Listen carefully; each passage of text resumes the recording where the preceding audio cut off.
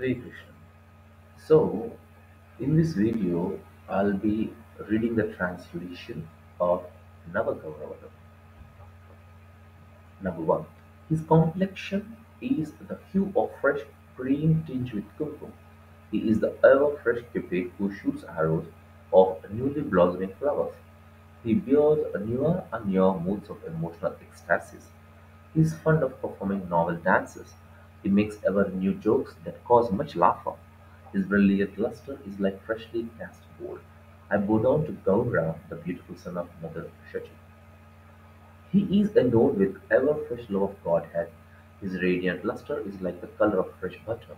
His fresh attire is arranged in ever-new fashions. He relishes ever-new mellows of love for Krsna.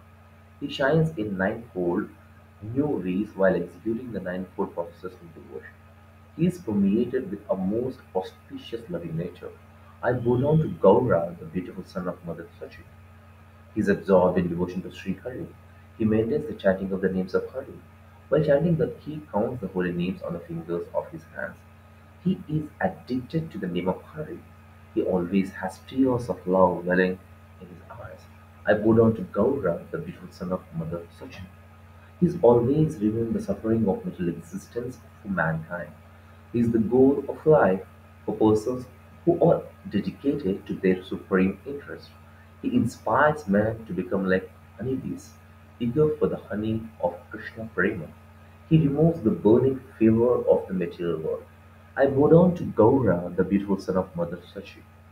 He motivates pure devotion unto himself. He is most attractive to his beloved servitors. By his dramatic dancing, he exhibits the characteristics of the king of paramours. He causes the minds of beautiful young village women to dance.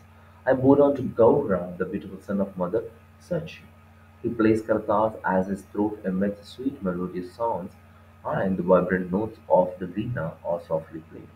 He thus inspires the devotees to perform dramatic dancing that is infused with aspects of his own devotional service.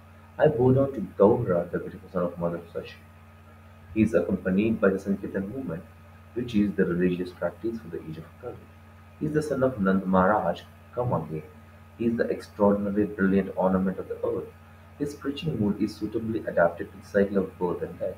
His consciousness is fixed in meditation on his own form of Krishna. He is always accompanied by his transcendental abode. I bow down to Gaura, the beautiful son of Mother Sachi. His eyes, the soles of his feet, and his clothing are reddish like the color that heralds the rising sun. As he utters his own name, his voice falters.